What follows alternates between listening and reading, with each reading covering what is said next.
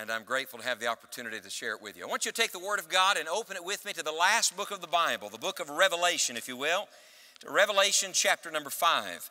And we're going to read a few verses together in just a moment. I want to speak to you tonight on everybody's question. It is everybody's question. Now, everybody doesn't verbalize it, but everybody thinks it. And here's the question: why? Why? We preach hard about what people ought to do with their lives, and we talk about where they ought to go and who they ought to marry and what they ought to do and what they ought not to do. And in the back of all of our minds is this nagging question: why? You see, motive truly does matter. It's one thing to say to people very early on, you do this because it's right, you do this because I said so. But at some point, you have to get to a higher motive. At some point, you have to get to Jesus. And the way to do that is to go all the way to the end and work backwards.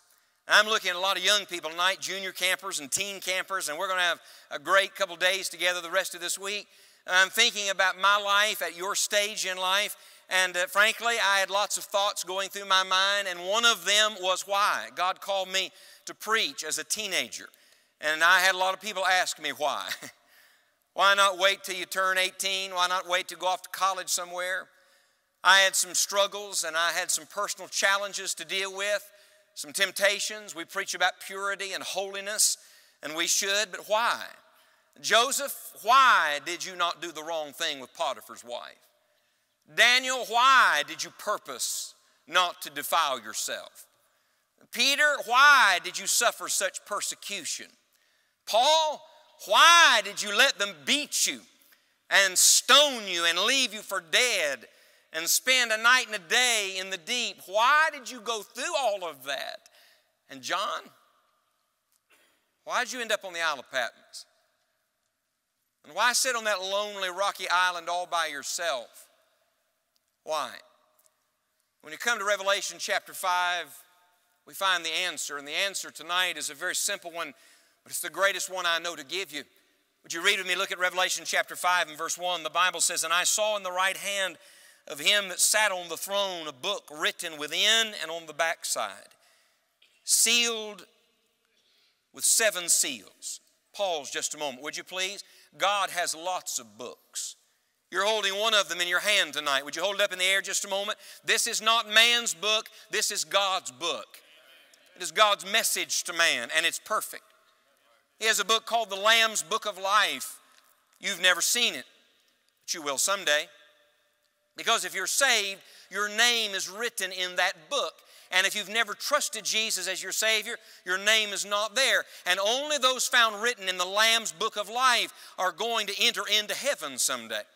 As a matter of fact, God's got quite a library there, not just the Lamb's Book of Life. The Bible says on the day of judgment that the books, plural, were open and men were judged out of those books. You see, look please, you might forget certain things, but God keeps very good records. And the book in Revelation chapter 5 is a unique book. It's a book that reveals the future of the world. As a matter of fact, these 7 seals in the chapters that follow are 7 different judgments that God is going to pour out. And you know, there's a lot of intrigue about the book of Revelation, and there's a lot of interest about end time things, and people will know who is the Antichrist and when is this going to happen and what's the next event on God's agenda. But I want to remind you, the Bible says that the testimony of Jesus is the spirit of prophecy, and Revelation is not about things, it's all about Jesus. And it's interesting, but the first thing John sees is not all the things that are written in the book. The first thing he sees is the only one who's worthy to open it. And before I read on, would you look me in the eye just a moment? It's interesting to me that this book is all about the future. How many of you are interested in the future? Not just the future of this world, the future of your life. Hear me please. There's only one person that is able to make sure that your future turns out exactly like it ought to. And his name is Jesus. The Bible says in verse number 2, "And I saw a strong angel proclaiming with a loud voice, 'Who is worthy to open the book and to loose the seals thereof?' And no man in heaven, nor in earth, neither under the earth, was able to open the book, neither to look thereon. And I wept much, because no man was found worthy to open and to read the book, neither to look thereon. And one of the elders saith unto me, Weep not. Behold, the Lion of the tribe of Judah, the Root of David, hath prevailed to open the book and to loose the seven seals thereof. And I beheld, and lo, in the midst of the throne and of the four beasts, and in the midst of the elders, stood a lamb, as it had been slain, having 7 horns and 7 eyes, which are the 7 spirits of God, sent forth into all the earth. And he came and took the book out of the right hand of him that sat upon the throne. And when he had taken the book, the 4 beasts and 24 elders fell down before the Lamb, having every one of them harps and golden vials full of odors, which are the prayers of saints. And they sung a new song, saying, Thou art worthy to take the book and to open the seals thereof, for thou wast slain, and hast redeemed us to God by thy blood out of every kindred and tongue and people and nation, and hast made us unto our God kings and priests, and we shall reign on the earth. And I beheld, and I heard the voice of many angels round about the throne, and the beast and the elders, and the number of them was 10,000 times 10,000. For the record, that's 100 million. And then, to let you know that's not an exact number, it's a number no man can number, he adds, and thousands of thousands. This is an amazing crowd on a Wednesday night. I'm glad you're here to worship God. But I'm going to tell you something. There's a worship service that's going to assemble someday around the throne of the Lamb of the tribe of Judah, the Lion of the tribe of Judah. Nobody's ever been in a service quite like that before. And there's not a rock band on earth that can attract that kind of crowd. There's not a dictator on earth that has anything to say worth hearing. But on that day, every knee will bow and every tongue will confess that Jesus Christ is Lord, to the glory of God the Father. And the choir was wonderful tonight, and the special music was amazing. But you've never heard a choir like that, and you've never heard a song like they're going to sing. And by the way, we're going to be in the choir. Aren't you looking forward to that day when even people like me get to sing and nobody complains about it? And what will the hymn be? Oh, look at verse 12, saying with a loud voice, Worthy is the Lamb that was slain, to receive power and riches and wisdom and strength and honor and glory and blessing.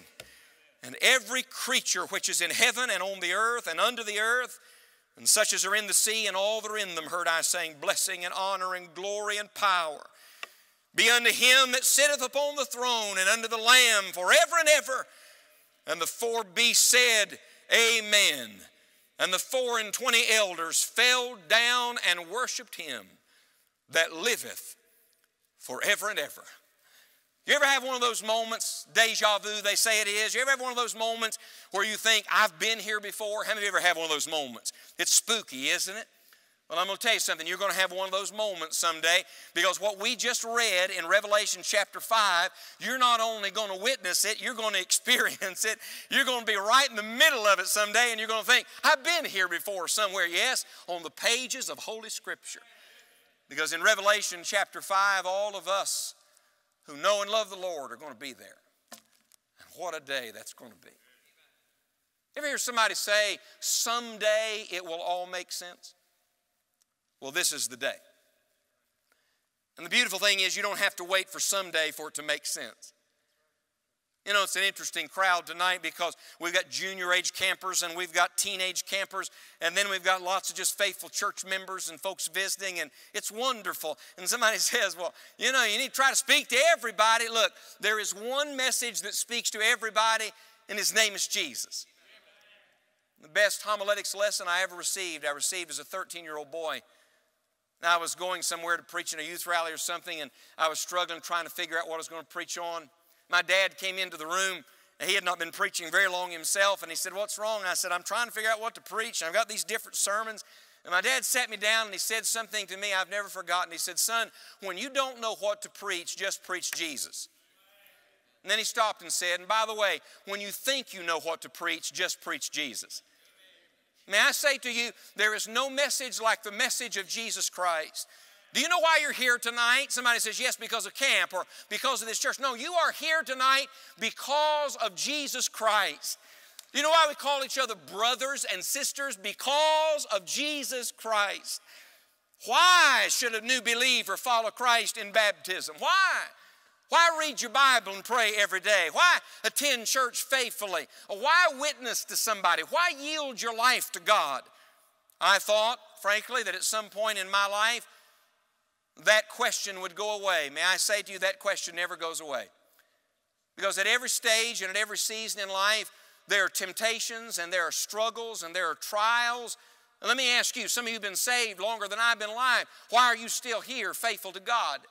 Why are you faithful to your spouse? And why are you still trying to pass something on to the next generation? Why have you pressed through when you've had so much adversity in your own life? There remains but one reason that is a worthy answer, and that is because of Jesus Christ. It's interesting, but there's lots of things revealed in Revelation. John saw a revelation of heaven. How many of you would like to get a little glimpse of heaven? Wow. Someday you're going to get more than a little glimpse. Aren't you looking forward to that? You're going to take the grand tour and then you're going to spend forever there. But that wasn't the revelation that shook John to the core. Oh, he talks about it. On the other hand, there's the revelation of hell. And someone once said, if God for 30 seconds would roll back hell and let us see the fire and let us see the torments of the damned, our lives would never be the same. And I think there's no doubt about that. And yet it's interesting, in the revelation, it was not the revelation of hell that shook John to the core. Rather, the revelation that caused John to stand in total awe and to fall on his face and act like a dead man was the revelation of Jesus Christ. And I think sometimes when we're trying to get people to do the right thing, we're telling them to do the right thing for the wrong reasons. We're saying, do the right thing because here's the reward you get. Listen to me, friend. The reward is not heaven. The reward is Him. The reward is not a crown someday. The reward is Christ Himself. We've missed the point at times by even warning people about judgment and about things to come, and missing this. Can I tell you what hell is? Hell is separation from God forever. It's missing Jesus. And it's sad that people live and die without Christ, but it's worse still that Judas has been there 2,000 years without Him and will be there for the rest of eternity without Him. Hear me, please. It is not just about heaven and hell. It is all about Him. And the message of the Bible and the entire Christian life is wrapped up in who Jesus Christ is. And sometimes those of us who've been saved a while think we know a lot of Bible. We need to go back to what Paul called the simplicity that is in Christ. And that's what we're brought to in Revelation chapter 5. And there's lots of details in Revelation 5 I wish I had time to talk to you about. Study it for yourself. But I want to give you 3 simple observations tonight, and they're all about Jesus. And I'm going to ask you to help me. I'm going to ask you to help me preach tonight. Now, some of you have preached sermons before, and that's very good. I think everybody ought to have preached one sermon in their life. Just to stand on a platform and look at what preachers have to look at all the time. It'll change the way you listen to a sermon, I promise you that. But I'm going to give you these 3 simple observations tonight, and I want you to help me preach them because I'm praying the Spirit of God will put them deeply in your heart. And when we're done, we're going to do something with them. Here's the first. Would you write it down somewhere? What does John tell us about Jesus in Revelation chapter 5? The first thing he tells us is that Jesus is wonderful. Simple, isn't it? Jesus is wonderful. Would you look, please, at verse number 3? The Bible says they're looking for somebody who can open the book, somebody who is able to loose the seals thereof. Look at verse 3. And no man. And then he says, no man in heaven, nor in earth, neither under the earth, was able to open the book, neither to look thereon. And then he says, again in verse 4, I wept much because, look at it again, no man was found worthy to open and to read the book, neither to look thereon. And I've marked in my Bible, no man. We're living in a world that's enamored with men. We live in a selfish society. We live in an Instagram world. We live in a world of people who get totally taken with personality. And sometimes People look at an athlete because he can dunk a ball, or because he can throw a ball, or because he can hit a ball. And they say, he's wonderful. Look at me, please. No man is wonderful. Only Jesus is wonderful. We hear a singer and we say, oh, she's a wonderful musician. And sometimes even in spiritual circles, we hear a preacher and we say, oh, he's a wonderful preacher. Listen to me. We are all one thing. We are all black-hearted, hell-deserving sinners in desperate need of the mercy and grace of Jesus Christ. And there is only one person on earth that is worthy of being called wonderful, and his name is Jesus. You know what the word wonderful means? It literally means full of wonder. And I'd like to ask you tonight, when was the last time you got a glimpse of Jesus? When was the last time you stood in awe of who Christ was? A few months ago, I was in a youth conference in Canada, and we were having a good meeting. It was a good meeting, but there's a difference between a good meeting and a meeting where the Lord really gets seen and known. On Friday night, to be honest with you, I was a little tired and truthfully didn't feel a whole lot like preaching. Sitting in that meeting, they started singing, hundreds of Canadian young people, they started singing without any music. When peace like a river attendeth my way. When sorrows like sea billows roll, whatever my lot thou hast taught me to say, it is well with my soul.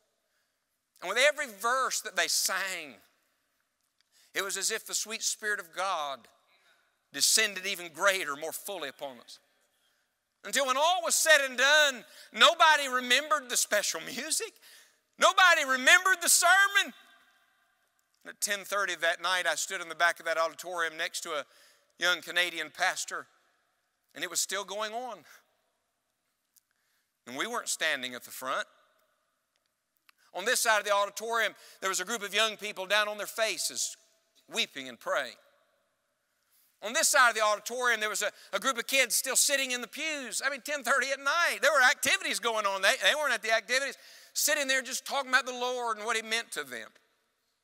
On the platform, there was an impromptu choir that got up and started singing.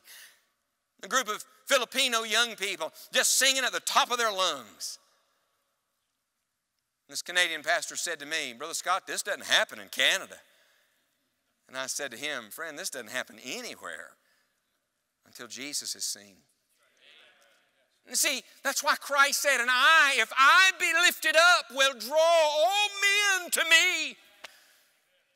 And I want to say to you tonight, if you don't know Jesus as your Savior, Jesus is a wonderful Savior. And I want to say to some of you that are saved, but you've never really yielded your life to the Lordship of Jesus Christ, Jesus is a wonderful Master.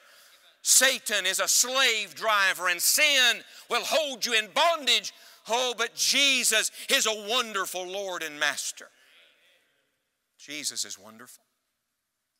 He's the wonderful Lamb. Would you look at Him? You look at the picture in verse number 6. He's a lamb as it had been slain. We see Him at Calvary. Having 7 horns, that's His strength, and 7 eyes, He's everywhere. He sees everything. Stop, look at me just a minute. Jesus is looking at you right now, my friend. In all the earth, His eyes run to and fro. He's looking deeper than I can look. He sees what your friends cannot see. He knows what your youth director does not know. His eyes are everywhere. The Spirit of God has His eye on you at this moment. He's a wonderful Lamb. But He's not just the wonderful Lamb. Back up, please, to verse number 5. He's the wonderful Lion. Behold, the Lion of the tribe of Judah. The root of David hath prevailed. I've marked in verse 6 the word slain, and in verse 5 the word prevailed. I don't know about you. I've been to Calvary, and I thank God for the cross. But I give God the glory tonight that that was not the end of the story. Look, on that mountain, the Lamb uttered not a word. But when Jesus Christ came out of that grave alive forevermore, the Lion roared. And Jesus Christ tonight is wonderful. What's His first name? Jesus' first name. Someone says Jesus is His name. That's His earthly name. Someone else says, well, He is Jesus Christ. That's right. He is the anointed one. He is Messiah.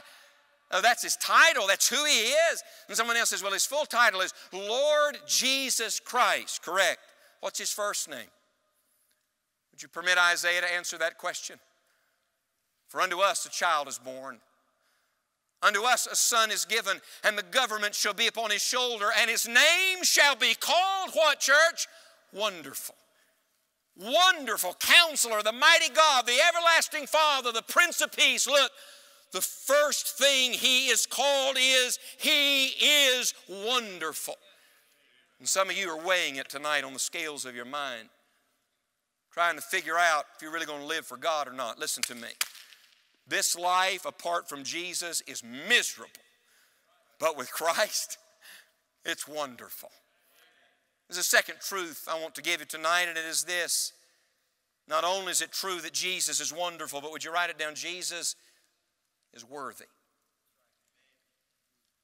Now, once you write that down, I want us to review. I said I was going to have you help me preach, so here we go. I want you to say the first one with me. Number one, Jesus is what? Let's try that one again. Jesus is what? Wonderful. Say it like you mean it. Jesus is wonderful. He's wonderful. Number two, Jesus is what? When God repeats something, it's for emphasis. Would you look at it? When I stop, you say the next word. Look at verse 2. And I saw a strong angel proclaiming with a loud voice, who is? Look at verse 4. And I wept much because no man was found.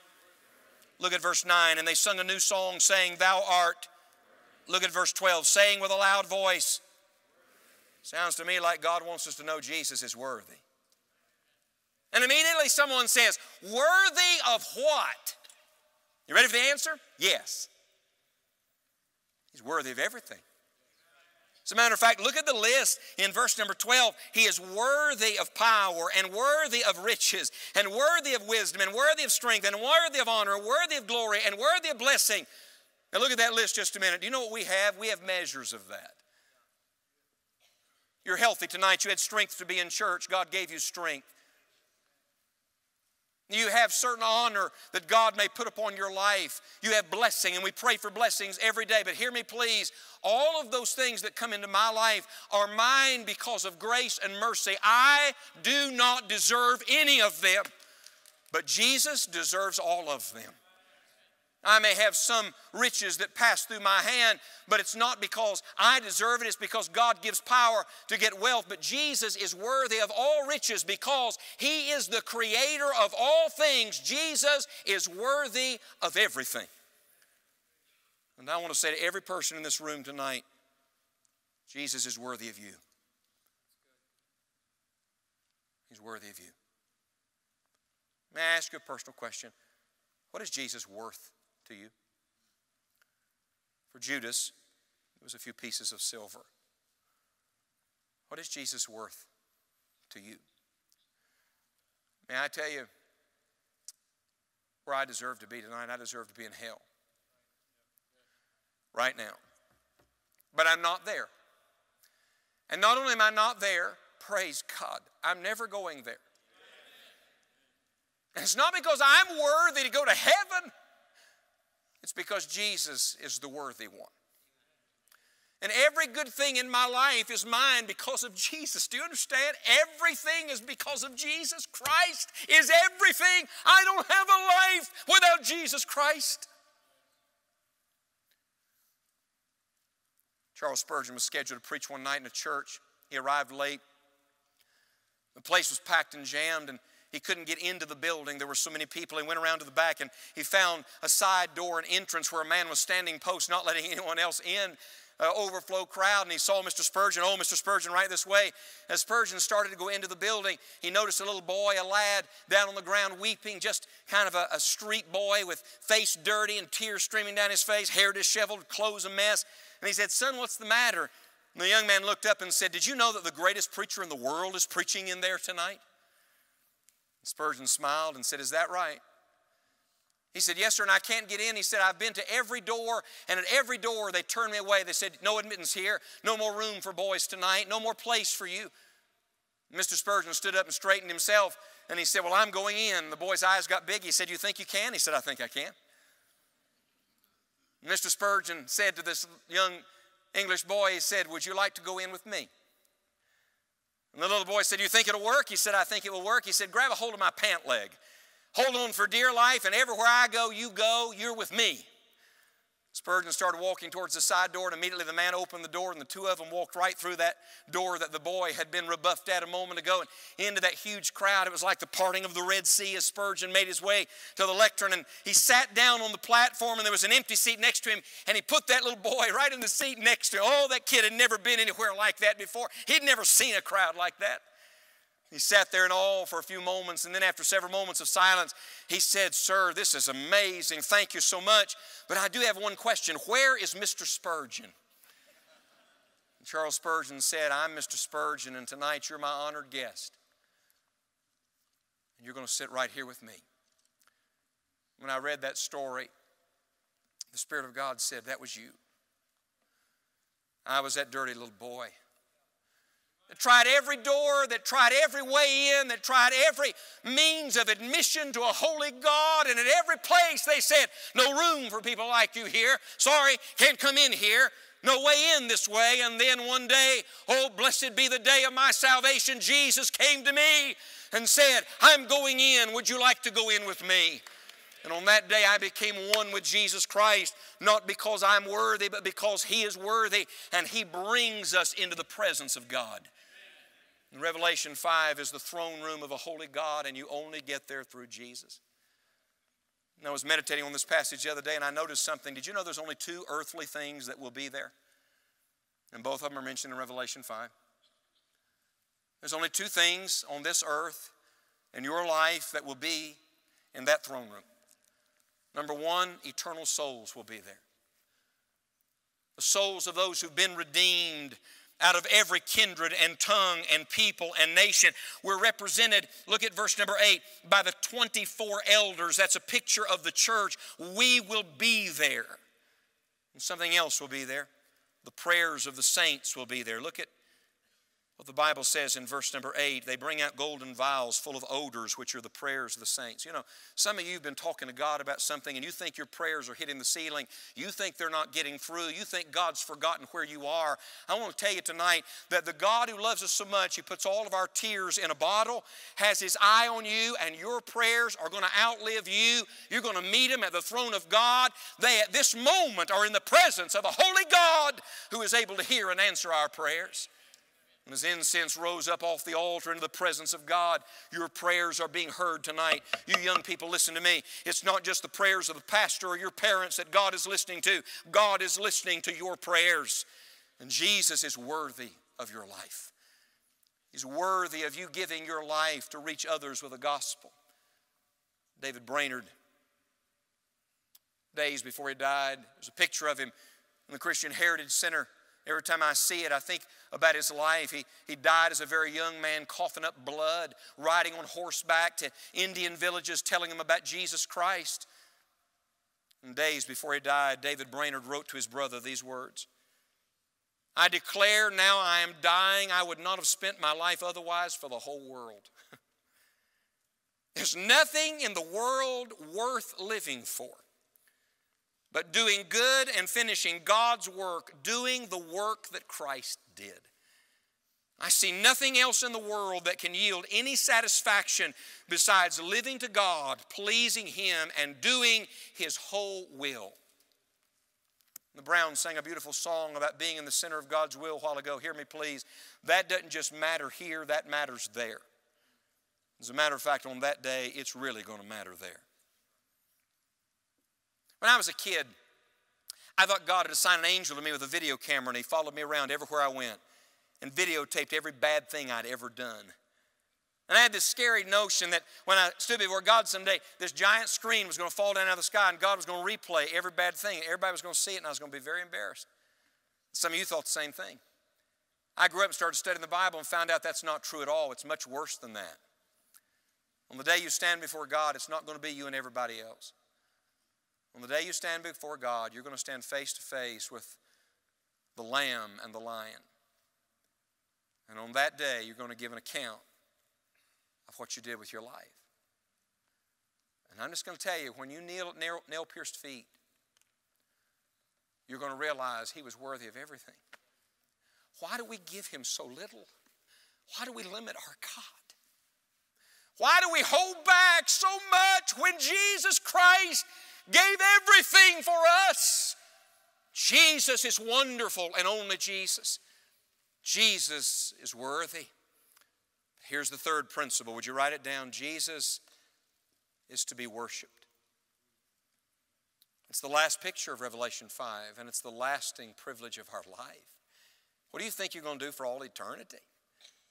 Would you look at verse number 14? The 4 beasts said, Amen. And the 24 elders, remember that's us, fell down, mark this, and worshiped him that liveth forever and ever. And this may not sound very youthy, but I'm just going to say to all the young people tonight, the greatest thing you can give your life to is worshiping Jesus. And by the way, when you get this question answered, when you answer the why, it'll straighten out everything else. All those struggles, all that internal turmoil trying to weigh out, is it really worth it? Look, in light of Jesus, it is all worth it. Because someday we're all going to do one thing. We're going to worship Christ. And you know what worship is? Somebody says, oh yes, we worship when we play an instrument, or we worship when we sing a song, or we worship when we listen to the preacher preach, or we worship with the offering. And while we may worship, while we do all of those things, worship is not limited to that. In fact, I would submit to you that that is not the greatest form of worship. I want you to go back with me to Romans chapter 12 for just a minute, would you please? And I'll finish here. We like to preach this passage, and it's a great passage. Look at Romans chapter 12 and verse number 1. You know it. You could quote it with me. Now look at Romans chapter 12 and verse 1. I beseech you, therefore, brethren, by the mercies of God, that ye present your bodies a living sacrifice, holy, acceptable unto God, which is your reasonable service. And be not conformed to this world, but be ye transformed by the renewing of your mind, that ye may prove what is that good and acceptable and perfect will of God. And to be honest with you, I'd like to preach tonight on yielding your body to Jesus and renewing your mind and then doing the good, acceptable, and perfect will of God. But I'm not preaching on that. I'm preaching on why. Why give your body to Him?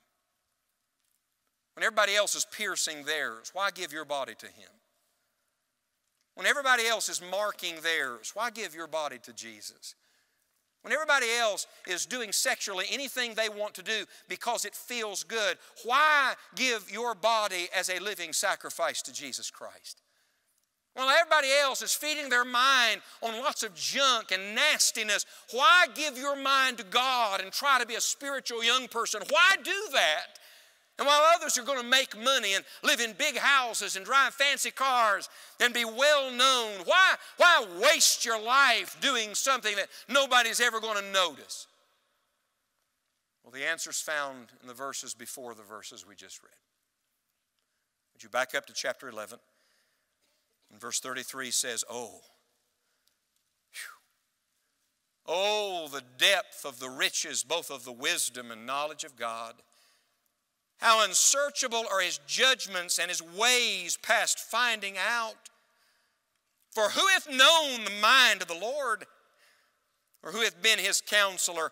Or who hath first given to Him, and it shall be recompensed unto Him again? You think God's going to be your debtor? You really think God owes you?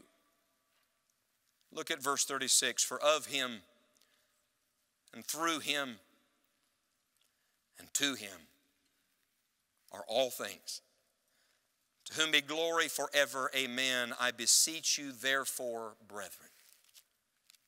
And I want to tell you, if you get the why right, the what will make more sense. And if you could get, look at me, just a glimpse of Jesus, it would change everything. How does a guy go from persecuting the church to being persecuted because on the road to Damascus he got a glimpse of Jesus Christ in all of His glory? And John, how do you go to the Isle of Patmos in despair and come back with joy because on that island he met Jesus? No wonder the hymn writer wrote, turn your eyes upon Jesus. Look full in His wonderful face, and the things of this world will grow strangely dim in the light of His glory and grace. Jesus is wonderful. Jesus is worthy. And Jesus alone is to be worshiped. Do you know what the greatest form of worship is? A surrendered life. The greatest act of worship is not coming to church. The greatest act of worship is coming to Jesus and saying, I'm all yours. And a kid stood in an art gallery in Germany, just meandering through the art and admiring the paintings. And he came to one. It was an artist rendering of Calvary. And no artist can picture what happened at the cross, but it captured his attention, and for a moment he stood there looking at the man in the middle. And he turned to walk away, and when he did, a little plaque under the painting grabbed his attention. And he read these words, all this have I done for thee. What hast thou done for me? And a young man by the name of Zinzendorf went home and got down beside his bed and said to Jesus, I've never done anything for you. You've done it all. And the least I can do is give you my life. He went to the school where he attended and he started a prayer group. That's it, just a prayer group at his school. And the prayer group grew into one of the mightiest missionary movements that has ever existed on this planet, now known as the Moravian Missionary Movement. And one day, two young men who were Moravians heard of an island of the sea that had never heard of Jesus. And they said, we're going to go. We're going to go as missionaries. And then they found out to their utter dismay that no outsiders ever entered that island except for slaves. They were the only ones, and it was the only way. And two young single men sold themselves into slavery so that people who had never heard the name of Jesus could know he was wonderful. And on the morning they departed and walked the plank to the ship, and their friends came out weeping and waving goodbye, knowing they would never see them again. The two young men turned around, and one of them pointed to heaven and spoke these words, May the Lamb that was slain receive the reward of his suffering. And I want to tell you tonight, you don't deserve anything but hell. Nor do I. But Jesus, he deserves it all.